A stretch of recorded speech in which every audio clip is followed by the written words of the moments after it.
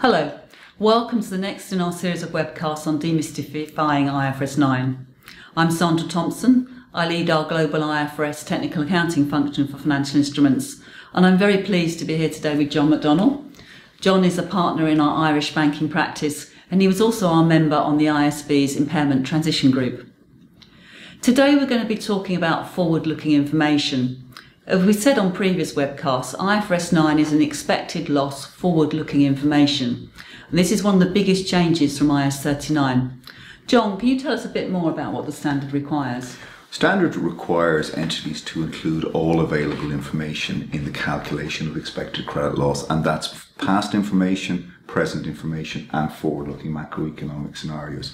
And you consider forward-looking information under IFRS 9 in two particular scenarios, if you like: the measurement of expected credit loss and considering whether there's been a significant increase in credit risk. So the standard requires you to include all information which is reasonable and supportable, that's available without undue cost or effort.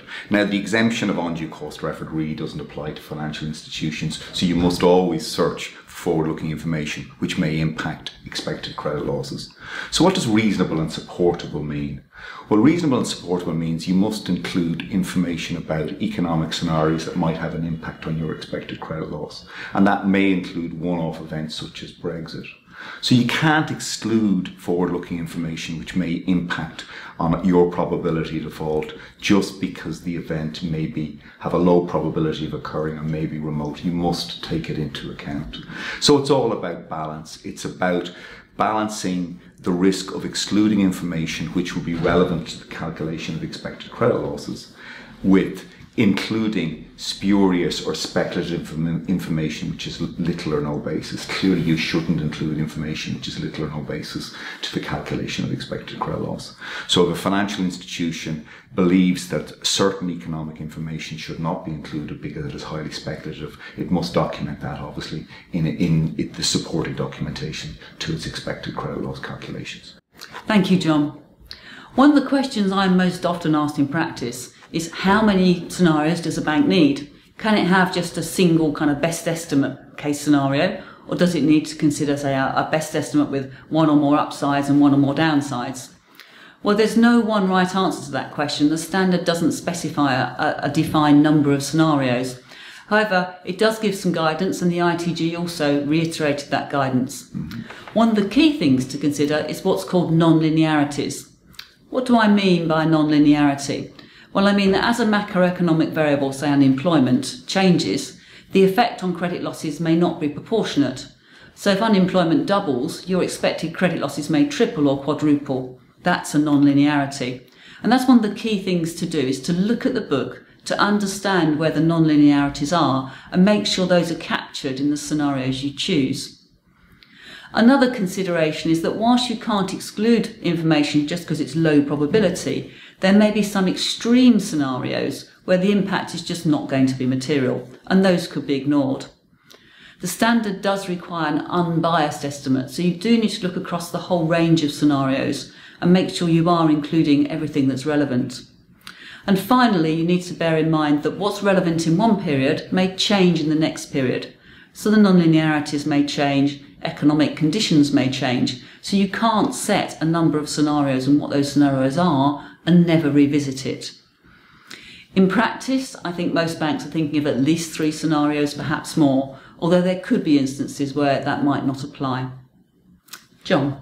The next question is, how do you take into account forward-looking information? And I suppose there's 2 ways of doing it. One, you can push the forward-looking information into your credit models, in other words, include the forward-looking information in your probabilities of default. Or 2, you may seek to deal with forward-looking information or certain aspects of forward-looking information by way of a management overlay. And institutions are looking at approaching this in different ways. I think it's fair to say that most institutions are trying to push as much forward-looking information down into probabilities of default as they can. However, there's certain pieces of forward-looking information that's very difficult to apply in an individual model, and there, in those circumstances, management may seek to deal with that forward-looking information by way of a management overlay. I think there's 2 points I'd make here. The first is you need to be consistent in your approach to forward-looking information when you're measuring expected credit loss and when you're considering whether there's been a significant increase in credit risk.